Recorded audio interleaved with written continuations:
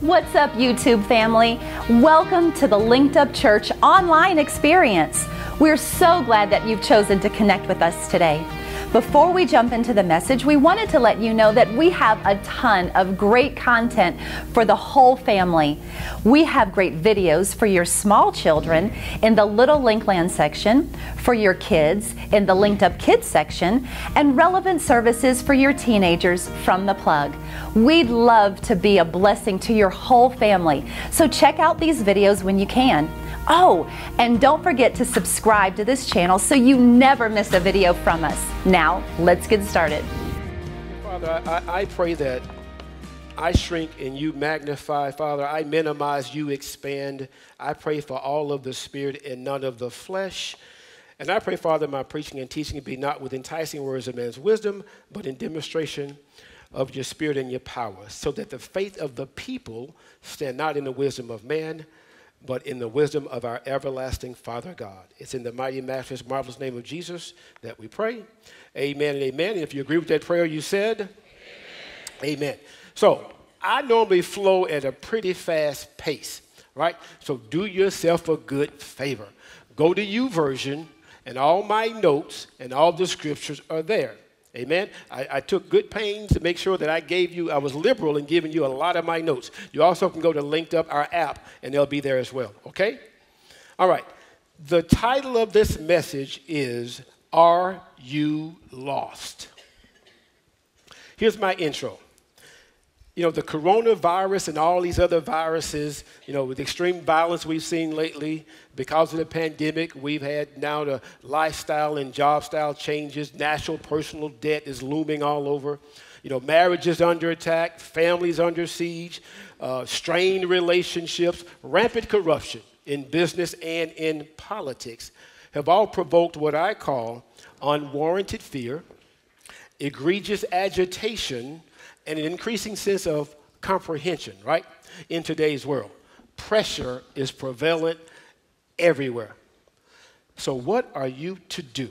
I have some questions. Do you give up? You can answer. Do you throw in the towel? Do you get all knee-knocking and say, devil, I give? Right. You didn't say it affirmative enough, so let me say it for you. No, no, and no. Why? Because you have a deliverer, and his name is Jesus. And he came to set whatever's wrong in your life right. His name means Savior, right? So if you don't receive him as such, if you reject him and don't see him as your Savior, obviously you cannot be saved. Over the course of the last 4 or 5 weeks or so, Pastor Gregory taught on the importance of increasing your power and authority in Jesus. Minister Bernard came back and showed that you were made for this moment and you're guaranteed victory through Jesus. Minister Kimberly then proved that by love, the love of Jesus, you are the salt and the light to the world. I think somebody's trying to tell us something. Some of you have tried everything, and you've tried it with strong conviction, except Jesus. Today is that day that you say and you give an affirmative yes and exclusively become his. It is one thing to be lost. It's a far greater thing to stay lost. Amen? Turn with me to John chapter 3. I want to read verses 16 through 18 out of the Message. And it reads this way. This is how much God loved the world. He gave his son, his one and only son, and this is why. So that no one need be destroyed. By believing in him, anyone could have a whole and lasting life.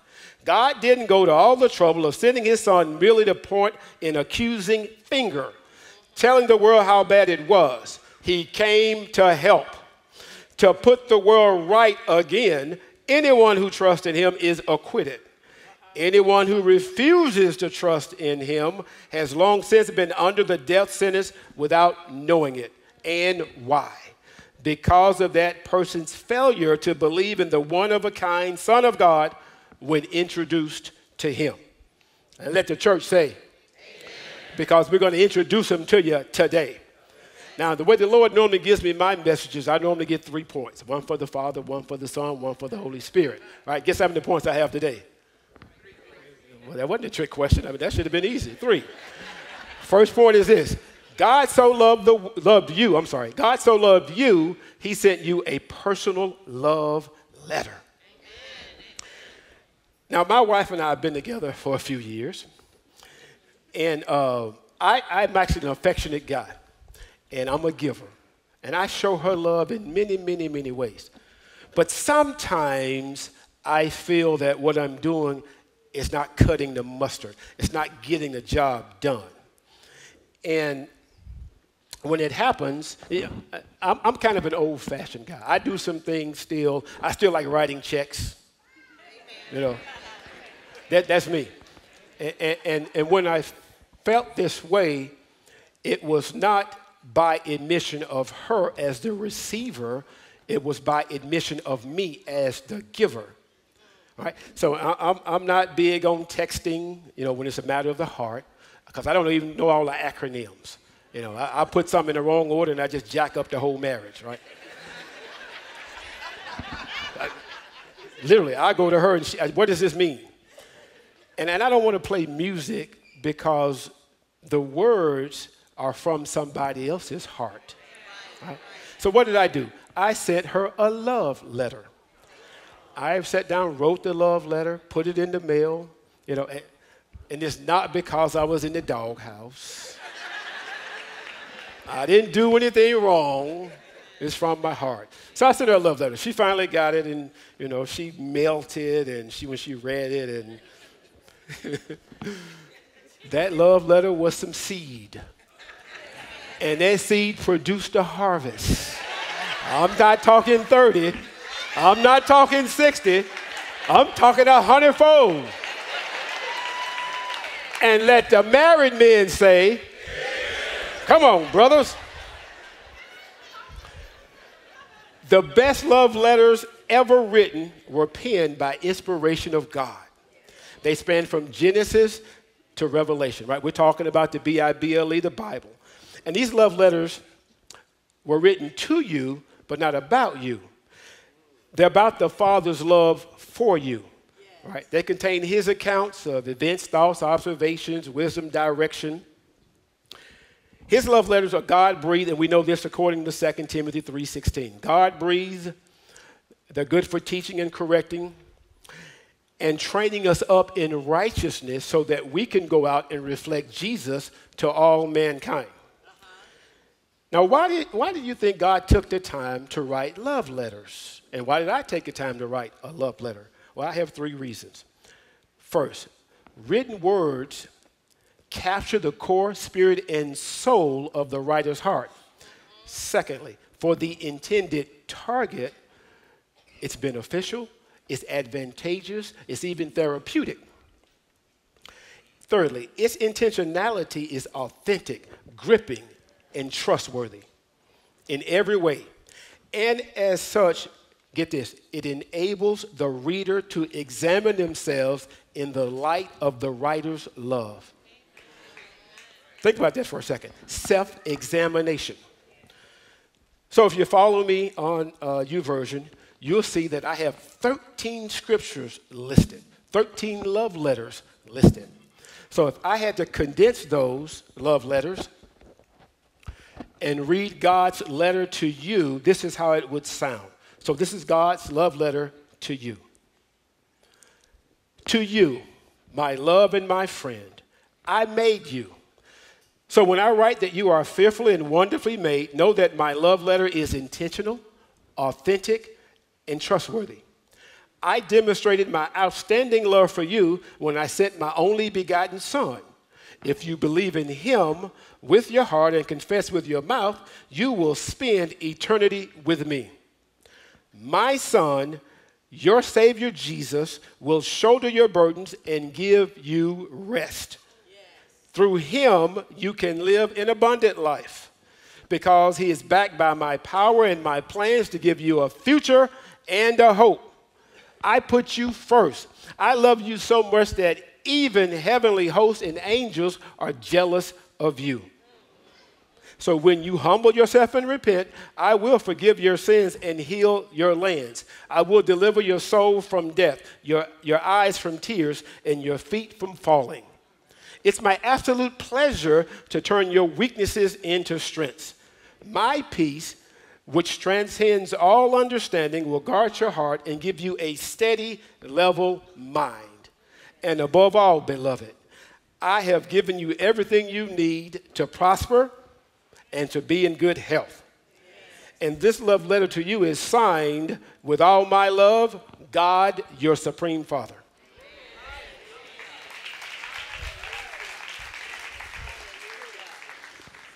Yay, God got it like that. Second point, examine your heart in the light of God's love. All right, so much today, I want to turn to the book of Isaiah, chapter 55. During that time, the people were kind of discouraged because they faced an uncertain future. They were held captive by their extenuating circumstances, what I have in writing. And they faced difficult challenges, okay? So let me read Isaiah 55, chapter 55, verses 3 through 6. Incline your ear and come to me. Hear and your soul shall live. And I will make an everlasting covenant with you, the sure mercies of David. Now we're going to break down each one of those lines a little bit later. Indeed, I have given him as a witness to the people, a leader and a commander for you. Surely you shall call a nation you do not know, and nations who do not know you shall run to you. Because of the Lord your God and the Holy One of Israel. For he has glorified you. Verse 6, seek the Lord while he may be found. Call upon him while he is near. Amen? Amen. Incline your ear. Now, whoever delights in the Lord and delights in these love letters will intentionally lean their ear towards what God has to say. Now, that kind of explains to me why two people will hear the same message, right? One will benefit and the other will not. The one that benefits catches it, keeps the message. The one that does not benefit, it flowed in one ear and it flowed out the other. The one that does not benefit did not lean their ear unto the Lord. 1 John 2, 24 through 25, the Passion reads this way. So you must be sure to keep the message burning in your hearts. That is the message of life you heard from the beginning. Jesus Christ is the message of life. If you do, you will always be living in close fellowship with the Son and with the Father. Verse 25. And he himself has promised us the never-ending life of ages to come. That sounds like a covenant. Yes. So inclining your ear is really like a euphemism, meaning to lean unto the Lord's wisdom and understanding. Relationship is everything, right? And the message of life in this scripture is actually Jesus Christ. Now,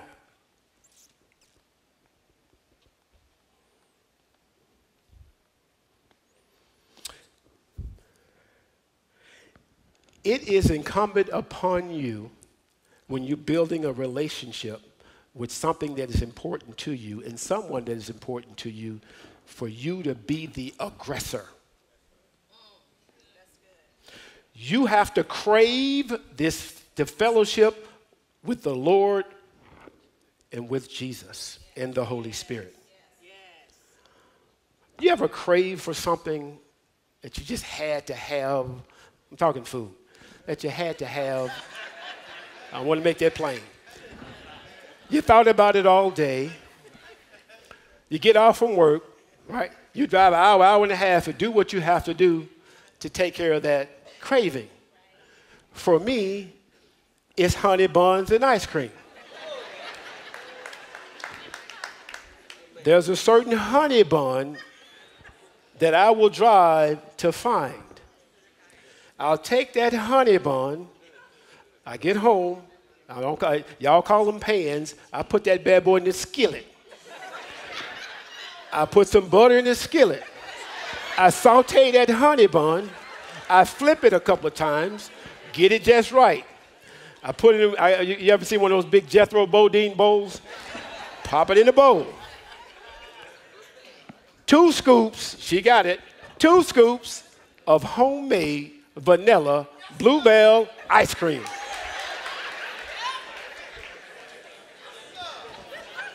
The rest is history. So that's the same type of craving we should have for Jesus, the Father, and his love letters. See, you can't wait to fellowship with him because, again, relationship is everything. Matter of fact, the first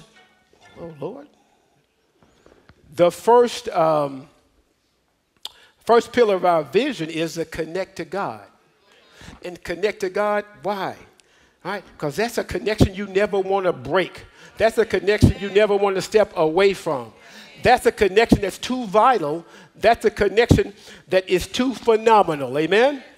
All right, so let me get to the next one. Here and your soul shall live. Right? We know we get pressure on all sides. You know, pressure starts in kindergarten all the way up to the senior citizen home. Pressure comes from everywhere because the enemy has mastered sneak attacks. So that begs the question, what's the state of your soul, your mind, will, and emotions? You're feeling loss, anger, fear, bitterness, guilt, rage. There's nothing glorious about those words I just said. They don't bring God glory. They don't bring you glory. Matter of fact, Jesus, the scripture says, was manifested to destroy the works of the devil because those are works of the enemy. But Jesus can't destroy the works if you won't let him. Read the love letters. Wash your heart with the word. Receive the healing that belongs to you. Receive the restoration that belongs to you. Receive above all eternity life that belongs to you. But you have to be aggressive and you have to go get it. The next one. And I will make an everlasting covenant with you, the sure mercies of David. See, for the one who inclines their ear, God promises an everlasting covenant. Right? And we know Isaiah is looking back. This phone. And we know Isaiah is looking towards the future, and he's looking towards the covenant, the New Testament covenant with Jesus, because the scripture says, the love letter here says, I will make. Not that I made, not that it is, right? And we know that God promised David that his throne would last forever. And Jesus is descended through the bloodline of David. Right? And of Jesus' government, there is no end. He's the King of kings and the Lord of lords. Let's talk mercies. Turn with me to Lamentations chapter 3. I want to read 22 through 24. It reads this way. It is of the Lord's mercies, with an S, that we're not consumed, because his compassions, with an S, fail not. They are new every morning. Great is thy faithfulness. Yes. Say that with me. Great is thy faithfulness. Well, y'all sound kind of good. One more time. Great is thy faithfulness. Hallelujah. Then verse 24. The Lord is my portion, saith my soul. Therefore I will hope in him. Amen. Now we know God showed David great mercy, right? He spared him when he was on the run from King Saul. David was an adulterer. David was a murderer. And God extended mercy to him. Now, I'm going to say something that may not sit well with some of you, but I'm going to say it anyway. The same mercy that you and I need, Jesus needed. He who knew sin was made sin. Right? So without mercy, sin without mercy equals judgment. And not any type of judgment, what I call bare knuckle judgment. Now, I'd rather have mercy than to have bare knuckle judgment. God's mercy is plentiful. We just read that, right? Yes. Fresh and new every day. We all need mercy, and we all need to give mercy. Yes. Even though God's mercy is plentiful, don't play God for a fool. See, some of us, remember the children of Israel with that manna that came down? They tried to store up the manna, and God said, no, you can't store this up because you need me every single day. Well, a lot of us think we can store up mercy we didn't use the day before. Like we got a mercy card, and you load it up on the mercy card, and when things are right for you, not when God wants to extend mercy, when you want God to extend mercy, pow, here's my card. Pow, here's my card. You premeditate that sin. You orchestrate that sin. You execute that sin. You knew it was wrong from the beginning. And then you tell God later, I'm not sure what happened. I just fell into it. Hey, God, here's my mercy card, right? No. We have to treat God and the things of God correctly and properly. That's a part of being holy and a part of being righteous.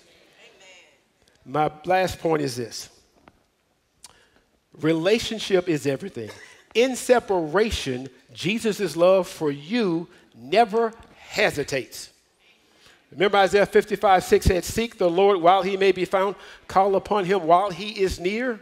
Now, every time I've heard this love letter over the years, it's given me room to pause. It's kind of like a Selah moment, and I'll tell you why. Many of the love letters tell us to seek the Lord, right? Matthew 7, seek and you will find. Matthew 6, seek ye first the kingdom of God. Luke 11, he who seeks will find. Second part of that is many love letters tell us to call upon the Lord. 2 Timothy 2, call on the Lord from a pure heart. Acts 2, call on the name of the Lord and be saved. Ephesians 4:4. You were called to one hope. Now notice what it said in Isaiah. Seek while he may be found. While he may be found. Well, Lord, are you lost? Call while he is near. While he is near. Well, Lord, have you moved? Did you relocate? The scripture is suggesting that there are times when God cannot be found. Well, isn't he the one that never sleeps and never slumbers? Isn't he the one that's omnipotent, omniscient, omnipresent? Well, is he here or is he not here? Is he lost? Is this a game of hide and seek? Is this surprise? Okay, so let me go look at some more love letters. Hebrews 13:5 says this, the B portion. For he has said, I will never leave thee nor forsake thee. Matthew 28:20, B portion says this. Lo, I am with you always, even until the end of the world. And then he capped it by saying, amen.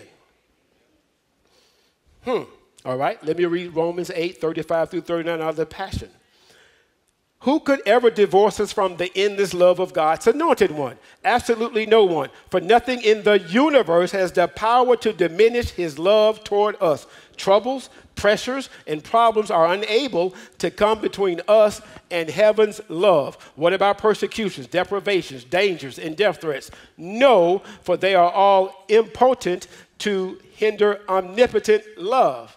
All right? Even though it is written all day long, we face death threats for your sake, God. We're considered to be nothing more than sheep to be slaughtered. Consider it. Didn't say we were slaughtered. Yet even in the midst of all these things, we triumphed over them all, for God has made us to be more than conquerors and has demonstrated love, his demonstrated love is our glorious victory over everything. So now I live with the confidence that there's nothing in the universe with the power to separate us from God's love. I'm convinced that his love will triumph over death, life's troubles, fallen angels, or dark rulers in the heavens. There is nothing in our present or future circumstances that could weaken his love. Man, if that wasn't enough, now he says this in verse 39. There is no power above us or beneath us, no power that could ever be found in the universe that can distance us from God's passionate love, which is lavished upon us through our Lord Jesus, the Anointed One.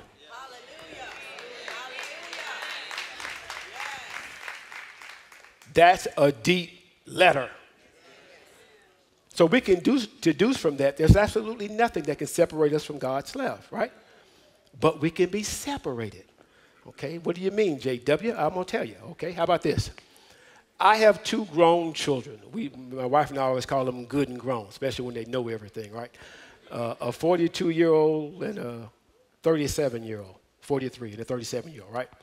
Now, as the father, my love for them never diminishes, but they can do and say certain things that separate us from time to time. All right? Don't ask me to help you deal with a problem, and then I deal with it, and then you reject it, or you don't receive it, because I see clearly what the problem is. You are the problem. Now think about this. I only have 2 children. God has 8 billion with a B. Relationships rise and fall with authentic and honest communication. Well, what do you mean? Tough love is often not received, especially when the 2 engage in the conversation on different maturity levels, right? One will feel injured and the other will feel slighted. One is pointing out ways to improve, thinking if you dare to listen to what I'm saying, says it to the other, right? The other sees it as an insult or an injury, and then they're saying, how dare you even to say what you're thinking? See, we say that the truth hurts. Well, the truth never hurts, well, the truth never changes. People change the truth. People lie about the truth, and therein lies the hurt. See, it's okay for you to go down somebody else's street and read them their mail. But you want to get all kind of complexities and complications when they take you down your street and read you your mail. John 10:29 reads this way. My Father, which gave them me, Jesus talking, is greater than all, and no man is able to pluck them out of my Father's hand.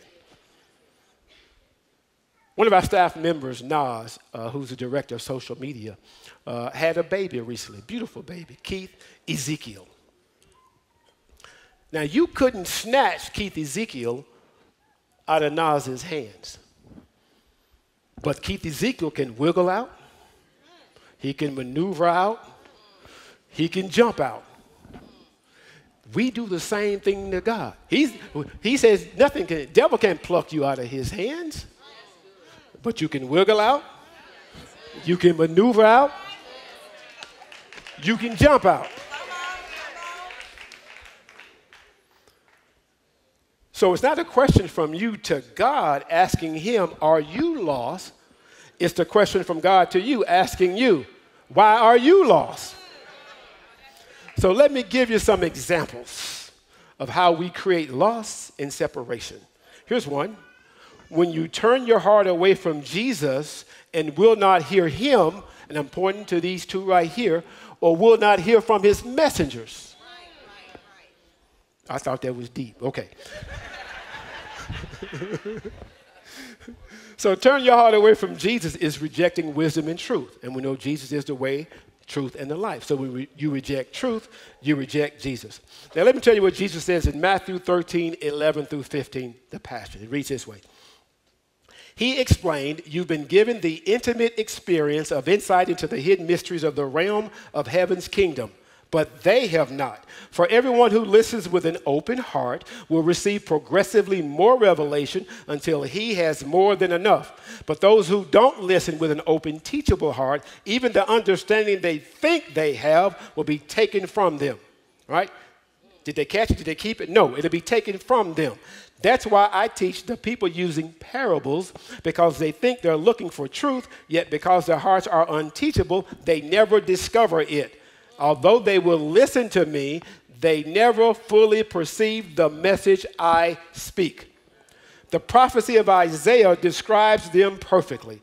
Although they listen carefully to everything I speak, they don't understand the thing I say. They look and pretend to see, but the eyes of their hearts are closed. In verse 15, their minds are dull and slow to perceive. Their ears are plugged and are hard of hearing. And they have deliberately shut their eyes to the truth. Otherwise, they would open their eyes to see, and open their ears to hear, and open their minds to understand. Then they would turn to me, and guess what? I would instantly heal them. Hallelujah. So Jesus is saying, to the faithful, he speaks in parables. But there are those, that it goes in one ear, goes out the other. They don't lean to him, and they'd rather prefer to walk in darkness. They see but do not perceive. They hear but do not understand. And the reason is this, right?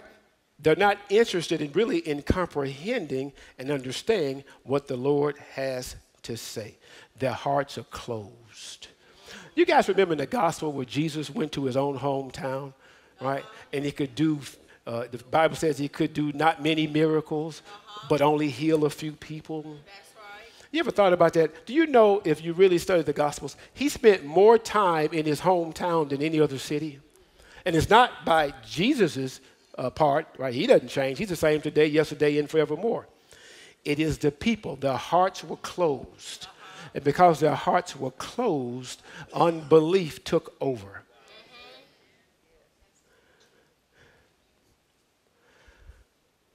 So open your heart, the eyes of your heart. Purify your heart. Read the love letters and keep your heart open for Jesus in all seasons. Amen. Let me read to you Matthew from the Beatitudes, Matthew 5:8. Blessed are the pure at heart, for they shall see God. So God places a heavy price tag on a pure heart. Here's another one while we create loss ourselves, while we wiggle out, jump out, or step out of his hand. When you mock the Lord by rejecting his advice.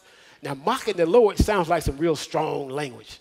You're saying, I'm not mocking the Lord. I would never mock the Lord. Okay, let me read this to you then. Proverbs chapter 1, verses 24 through 26, and then I'm going to read 29 through 31. And this is wisdom speaking. Because I have called and you refused, I have stretched out my hand and no one regarded, because you disdained all my counsel and would have none of my rebuke. I also will laugh at your calamity. I will mock when your terror comes. Verse 29. Because they hated knowledge and did not choose the fear of the Lord. They would have none of my counsel and despise my every rebuke. Then verse 31. Therefore, they shall eat the fruit of their own way and be filled to the full with their own fancies. And let me give you a summary of this love letter. All right. Refusal of wisdom's call, rejection of wisdom's counsel, denial of wisdom's correction, hatred of wisdom's knowledge. And the end result is you reap the fruit of your own way. There's God's wisdom, which is superior. There's man's wisdom, which is inferior. But I want you to see something. It's man's own wisdom which will laugh and mock at the calamity that he brings upon himself. Due to his carelessness, due to his not leaning his ear, due to his closed heart, due to his stepping out of God's hands. And actually, due to him rejecting Jesus. Galatians tells us, whatever man soweth, that also shall he reap. So never trust the inferior over the superior. Amen? Amen. Isaiah 55:8 says it this way. For my thoughts are not your thoughts, nor are your ways my ways, says the Lord. Yes. Hallelujah. Now here's the last one. When you allow Satan to have free reign. Now Satan can't bomb rush us. He can try. We're not ignorant of his devices. But here's the true deal. We leave our mouth, our eye, and our mind gates open at times, and he doesn't even have to break in the lock. He just opened the door, and he waltzes right on in. You remember the story of Ananias and Sapphira, right? They lied about some money. Always got to do with money. Lied about some money, and they died right there at the apostles' feet. Why did they lie? Real quickly. Acts 5:3. But Peter said, Ananias, why has Satan filled thine heart to lie to the Holy Ghost and to keep back part of the price of the land? And he backs it up in verse 4. The B portion says, why hast thou conceived this thing in thine heart? Thou hast not lied unto men, but unto God. Judas. You even hate to hear the name, don't you? Judas. Doesn't even sound right coming out. Judas. I was sure say that to yourself. Judas. But Judas portrayed Jesus, we know that, right? For filthy lucre, as the scripture, the love letters say, right? So never let the love of money outweigh the love of righteousness. In Luke 22:3, it tells the story. Then Satan entered Judas. See, Satan entered into Judas, right? Because Judas submitted to Satan's temptation to betray Jesus. That's what happened. When you submit to Satan, you become one with him. Just like when you submit to the Spirit, you submit to Jesus, you become one with him. You make the choice. That's why God gives you free will. So I wonder how many people have submitted and become one to Satan for short-lived, short-term fame, fortune, power, titles, sex.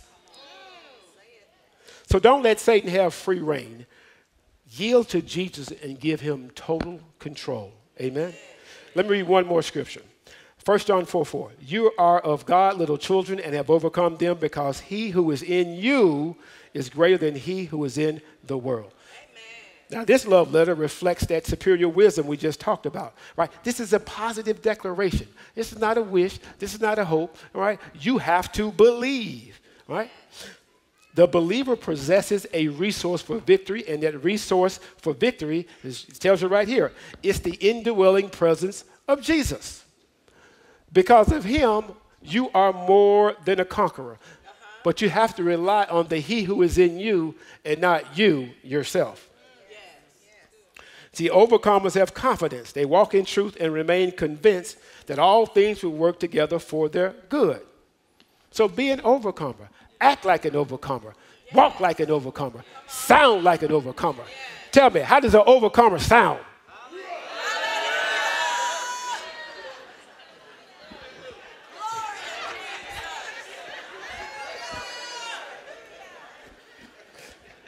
Did y'all overcome tying your shoestrings this morning? How does an overcomer sound? Glory to God. Oh, that clock. So here's my conclusion. Godliness is not accidental, but intentional. If you are lost, don't stay lost. Amen. To have a fulfilling walk with God, live victoriously over sin, and have an impact on his name in the lives of others, you must deliberately, right? You have to be the aggressor. Pursue time with God by being in his love letters, being in his presence, by praying and meditating on the word. Reflecting on them reflecting and following them will lead you to that flourishing, victorious life that God intends for you. Now, this is my challenge. Below, if you're looking at it on the YouVersion or our app, you see the love letter that I read to you earlier at the beginning of this sermon. I'm challenging you to read that love letter 3 days. Not today, because you read it already. Not today. Monday, Tuesday, and Wednesday. And take a minimum of 15 minutes each time after you read it and be still. And let the Holy Spirit minister to you. Amen? I pray you got something from this word.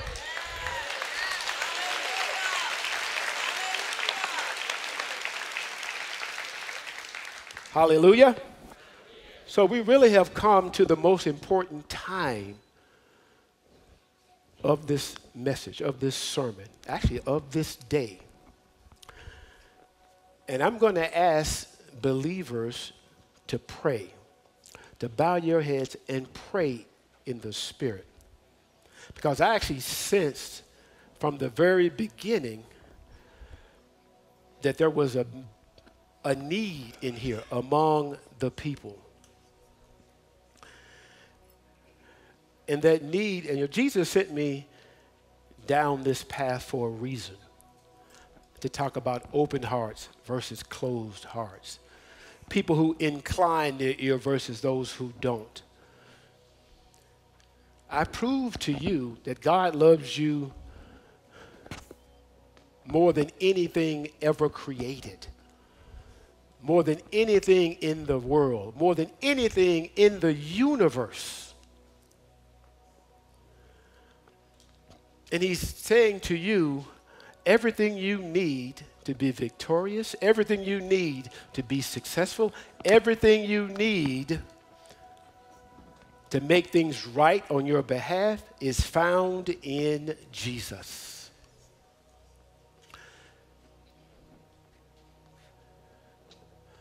Again, nobody moving except those that have been authorized to do so. I really truly believe people right now are making life and death decisions. Eternal life and death decisions. In a moment, I'm going to give you 3 invitations. But I just feel that the Spirit needs to do some spiritual surgery here for a second. And those who are really in need, you'll feel that scratch on the inside of you. Right? And it's the Holy Spirit saying, don't miss this opportunity. I'm here for you. The doors are open unto you. You're tired of doing things your way. It's time for you to do things my way. I have the best intentions for you, your life, your seed, and everything that surrounds you. So my first invitation, if you don't know Jesus, if you've never asked him to come into your heart, to be your Lord and your Savior, that's going to be one of my 3 invitations. The second of my 3 invitations will be, life happens, and sometimes we don't make the best decisions. And for some people, you may have walked away from the faith. You may have walked away from the Father. Well, Jesus is, I'm still here, he says. I'm still here with open arms. So the day you can rededicate your life and come back to me. My third invitation will be, maybe the Holy Spirit has convicted you to make Linked Up Church your church home. Now, we don't steal sheep, we disciple sheep. So if you don't have a church home, and the Holy Spirit has convinced you and convicted you that this should be your church home, and you want to align with our pastors, I'll give you that inventory as well. I'll give you that invitation, as well.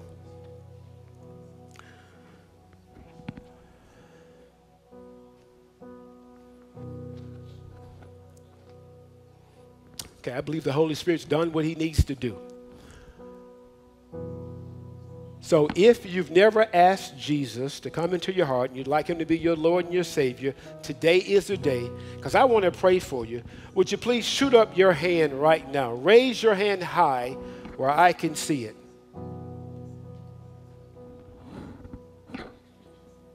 I see that hand. Thank you, sir.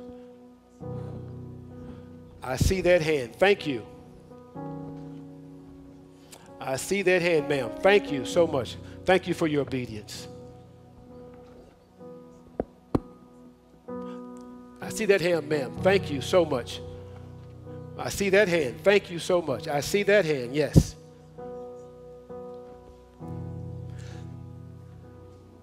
For those who, would you put your hands down now, please? For those who want to rededicate their life, you want to come back because you're being welcomed, you're being loved back into the arms of the Father.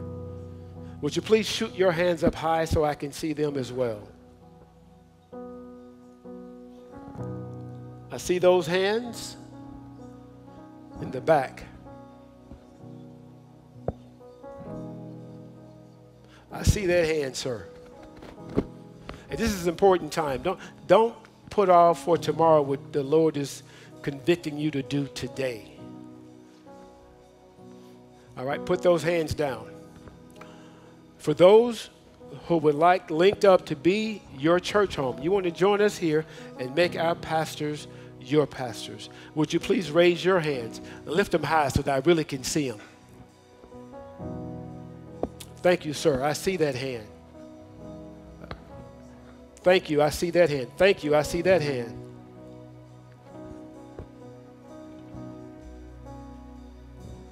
All right, you can put your hands down now. I believe that the Holy Spirit is still doing a work, and there's more people that want to get in on this. Don't miss this opportunity. Even those that are watching online, you don't want to miss this opportunity. You can dial Linked Up to 94000 and follow the prompts on your screen. Or you can say, I sincerely prayed that prayer when I pray it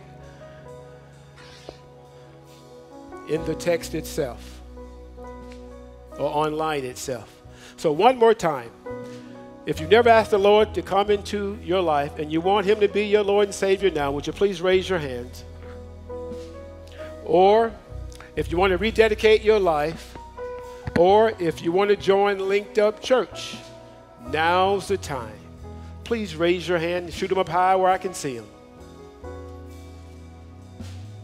I see that hand. Thank you so much.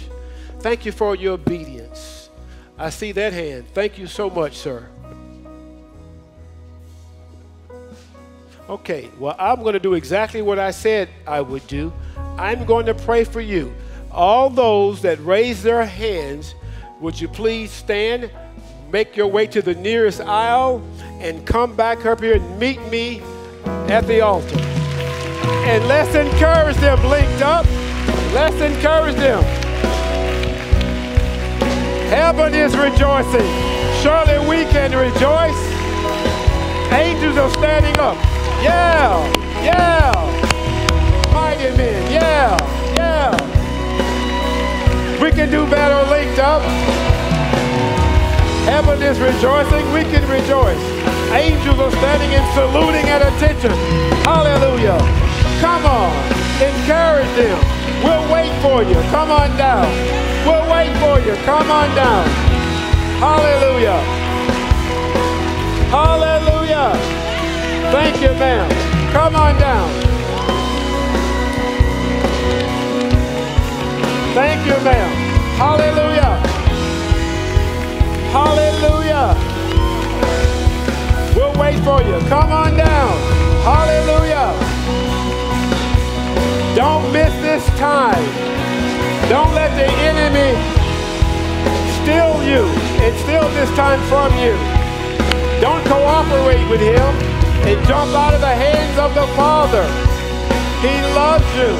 He wants you to come here. He wants you to join his family. Glory to God. I love to see families. Come on now. Yeah. Yeah.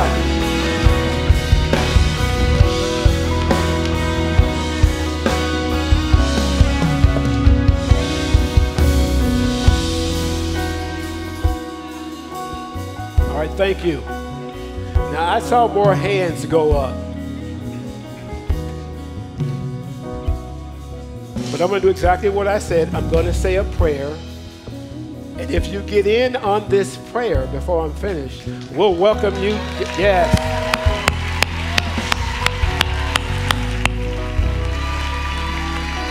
Yes, glory. See, sometimes the person to your left or the person to your right might need some encouragement, might need a little nudge. So if the Spirit's convicting you, and you see somebody and you'd be happy to walk down to the front with him, look to your left and look to your right. And be led.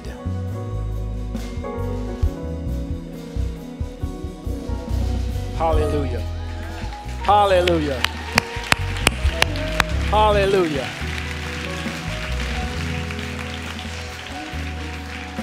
All right. Yeah! Yeah! Glory! Glory! Glory!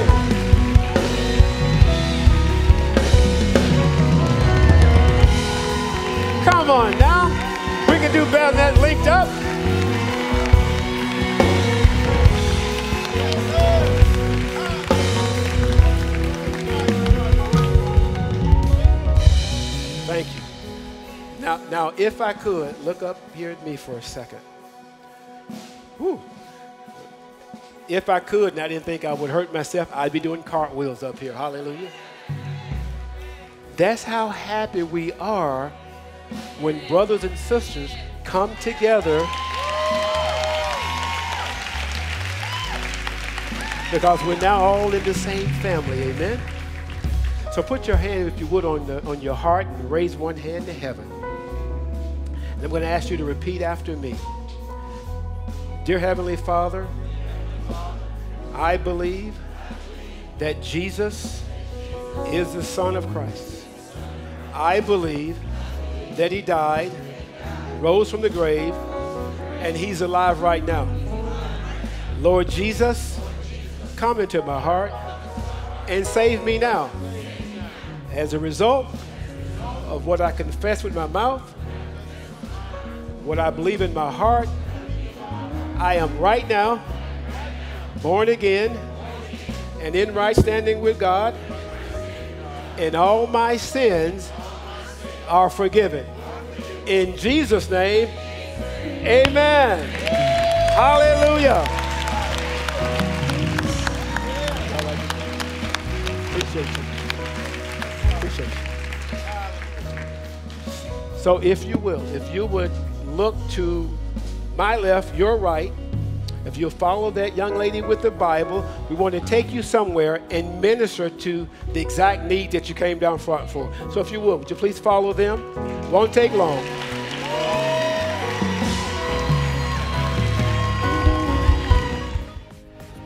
Thank you so much for watching our online service. We certainly don't take that for granted. And if you enjoyed today's message and you want to get connected with us, we encourage you to become a part of our online community. That's right, and you can do that by subscribing to our YouTube channel, sharing this video with a friend, and following us on social media. Don't forget to meet us right here on this channel every Sunday for our services. If you desire to help us reach more people just like yourself and advance the kingdom of God, then click the Give button now. This will allow us to connect more people to God, their families, their purpose, and their communities. Thank you again for watching our service on today, and we'll see you next week.